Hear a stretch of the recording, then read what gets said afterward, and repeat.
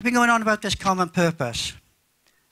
I think that most companies don't do what I call a common purpose. They do what I think is a waterfall purpose.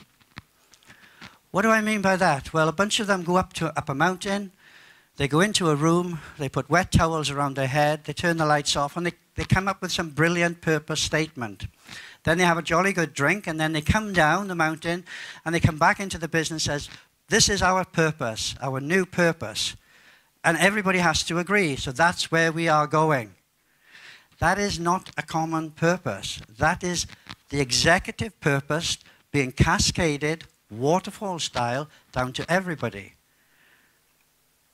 For many people, that has no relevance, so that they don't really take it in. If you ask most organizations, the people in the organization, what's their purpose, they don't tell you that often. Or if you ask them, they all say different things. So this is a real one from a very large applications business who have something in the field of around about 25,000 developers, as well as all the development infrastructure and the IT and servers that manage that, the test environment. So this is a big company. So they put this together. There's a business purpose, employee purpose, and customer purpose. And we need to get a common purpose. So let me show how we did that. First of all, as they were all employees, we said, why do you come to work? Yeah, apart from the obvious, because I need the money, there are other things. And they put this statement together. And this is their words. They want to come to work to contribute with their skills, to be fairly rewarded. They want the environment to be secure and trusting. And it offers them challenges and the ability to grow and develop. Is that too much to ask? So just think about that purpose, where you are, and would your employees say something like that and compare to what you actually think it is? Is it trustful? Trust comes out on every measurement that I take in workshops. Just recently, trust was the biggest thing.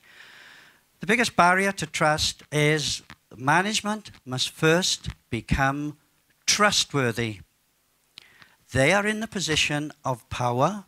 They must become worthy of the trust through their behaviors and their actions.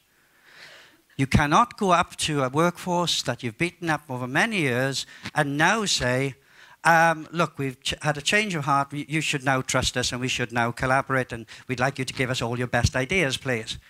That's not going to happen. And that's in the valley, that you stay in the valley of despair with that. Okay, contribute with my skills, fairly rewarded, secure and trusted environment. Okay, from the customer. Now understand what these guys were doing. They were selling really big enterprise-wide applications and small apps that went with that.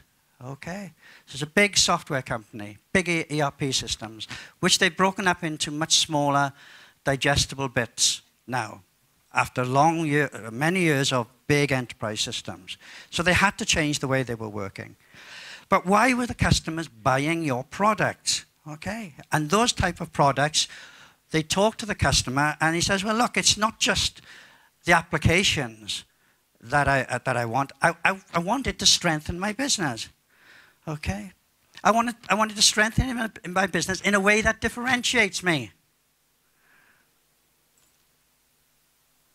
And it provides a return on my investment. Is that too much to ask? So you ask them things like, so what differentiates you today? What other services or products can we provide you that would help you differentiate? This is a very different conversation.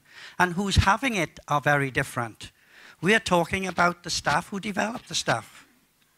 Not the marketing group, not the chief exec, the staff. Because they are full of ideas. But if you've got an organization which is rigid, doesn't allow them to even talk, almost command and control, like, you're not going to get that innovation. You cannot command and control creativity. So creating this environment where they do take decisions, we are trusting them. And the customer, so you would take measurements and saying, well, let's find out how we can prove that you get a return on your investment if you use this right. And if they're not using it right, well, that's probably another service. That says something about your product as well. So finally, for the business purpose, it was they provide software and services, and they provide infrastructures if the customer wants them for that to run on. Now, those are three different purposes: the business purpose, the employee, and the customer. Yet, what most organizations do is they take a little bit of the customer, a little bit of the employee, and a little bit of the business, and they put that into one purpose. It's not. It's just an abbreviation of three purposes. So what the trick here was to say, well, how can we come up with a set of words that would, whichever box I was sitting in, as an employee, business manager, or the customer, I would agree with this purpose. I might interpret it slightly different because I have different ends, but the means and the purpose is the same. And you might not get there for a while, because these are enough to start. And it was only 6 months later that they come back and said, let's have a go at that other one.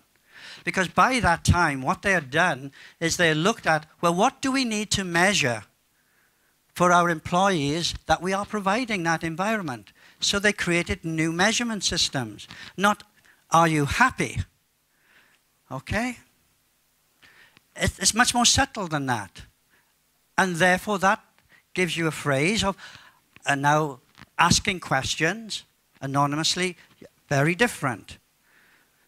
And for the business, they needed to measure, are they providing a stable infrastructure, a robust infrastructure? Is that infrastructure safe? Is the safety aspect of that, or is it all wobbly? Then you need to pay attention, because if your infrastructure is wobbly, then the service to the customer is going to be wobbly. And finally, after 6 months, this is what they came up with. With pride, we relentlessly pursue and apply our insight, ingenuity, and technologies to create wealth and a secure future. Because that's what everybody wants.